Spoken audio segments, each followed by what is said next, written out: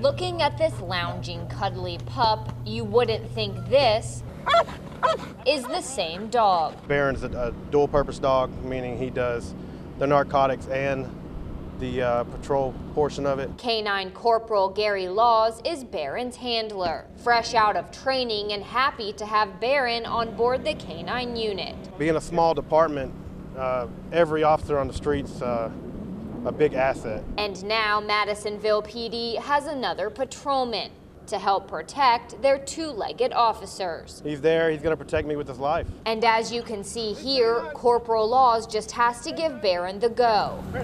And he'll attack anyone, including me. It's basically me learning to release the dog, when to release the dog. It's a lot of handler protection. And a lot of leading officers to drug arrests. We have had a couple instances where Baron positively alerted on a vehicle that have led to some minor drug seizures. That's just in his first 2 weeks on the streets. Having a canine on the street is just like having another officer on the street, and we're very fortunate to be able to take advantage of something like that. So the department's looking forward to Baron's other bus. Baron's 24-hour backup. He'll take a bullet, he'll do whatever he has to do to protect me. And keeping officers safe. Look at him, he's like prancing around, he's proud.